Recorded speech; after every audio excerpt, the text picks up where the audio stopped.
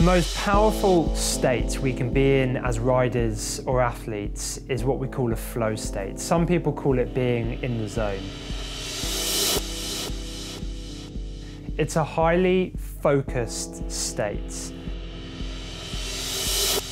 When you're in the high pressure situations, like, before entering the ring at badminton, I go into this real bubble and zone, and if you asked me, what were you thinking or what was going through your head, it's impossible to tell you. It's kind of a complete flow state, and it just happens, and I just do.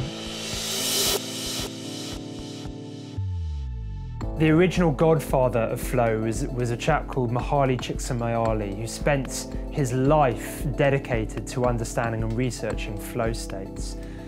What's really interesting for flow states when it comes to riding is that they're intrinsically linked to what we call connection with the horse. If we can understand flow states and practice getting into them, we will automatically enhance the conditions in which we're more likely to connect with our horse.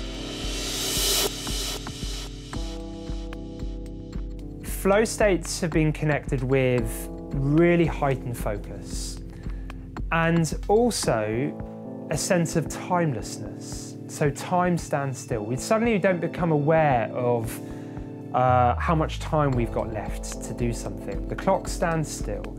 We are wholly present. But also, in order to have flow, we have to be sufficiently challenged. We can't be doing something that's too easy, because we need to optimize the amount of mental effort that our brain is applying towards what it is that we're trying to do. And therefore, flow often comes when we're actually being challenged, or when we've set ourselves clear challenges.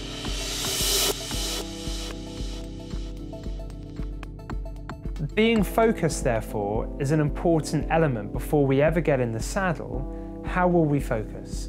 What are we trying to do here? What's going to challenge me? Am I up for that challenge? Then being able to breathe, relax, and just lower our general state. The other important component of how we get into flow states is the ability to control our physiology and to fundamentally stay relaxed.